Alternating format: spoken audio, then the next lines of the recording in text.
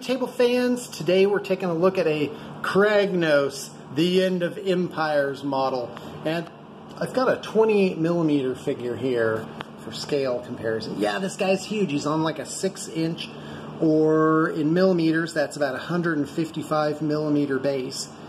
The kit comes with all these rocks and stuff. I added some things here. Let me just give him a little bit of a whirl here. Oh my god, isn't this guy awesome? Yeah.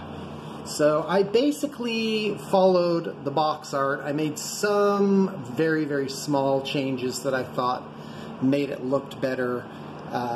When you have a model, you have to have contrasts on it. Light, dark contrast, warm, cold contrast, which you can definitely see here. There's different types of contrast too. There's glossy versus matte. That's not the case here. This is all pretty much matte. And you can also have grungy versus clean, which is something you definitely see on this model.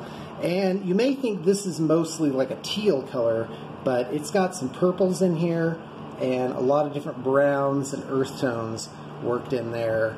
Not just weathering, but actually like worked into the shield.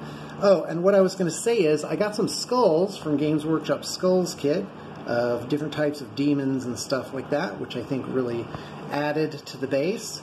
The mane and the tail and all his hair effectively have 8 different layers on them, and I just kept putting those layers on until it achieved this really rich sort of feel. And I went for a little bit more of an orange hair, like a redhead thing, and of course on the box art it actually is more like a red color. So I went a little bit more natural.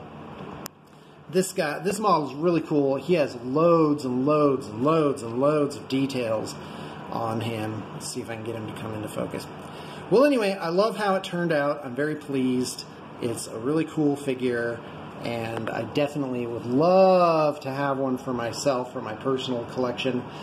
Oh, so many figures, so little time. Well, thanks for tuning in, and I hope you got your inspiration for the world-ending day. Blah.